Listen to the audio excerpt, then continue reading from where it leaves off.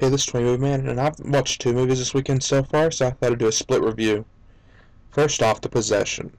It stars Jeffrey Dean Morgan and Keira Sedgwick, and it's about a couple that is divorced. They have to choose who has the kids stay with them, and one weekend the kids stayed with their dad, and they went to a yard sale and found a box that had no seams.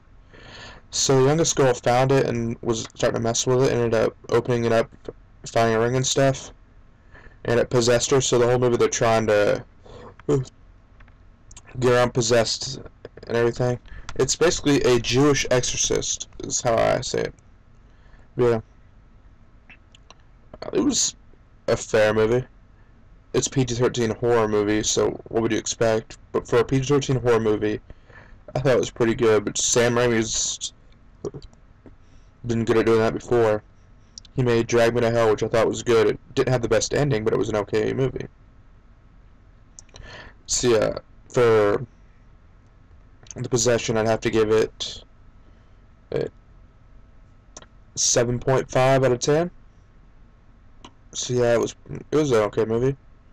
Next up is Lawless, starring Shia LaBeouf, Tom Hardy, Gary Oldman, and Guy Pearce.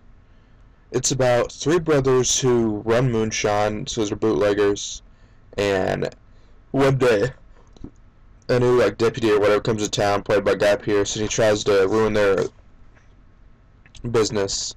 So yeah, to get them to stop, he just starts beating each brother up one by one, and he sends some guys to slit Tom Hardy's throat and stuff. So they end up deciding to get back at him right after the last straw. This is what all happens. It was pretty good. It's one of the best Shia LaBeouf movies I've seen, and I didn't really like Transformers that much. I thought it was just okay. One thing about it is, in every Shia LaBeouf movie, he always cries.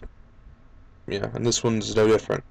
Yeah, then Tom Hardy, this is all he did the whole movie. Yeah, he doesn't really talk, he just grunts. Talks a little bit, but it's understandable about what happens to him. Yeah, I thought it was pretty good. I'd have to give it a 9 out of 10, because it was a really good story, but they could give room for improvement.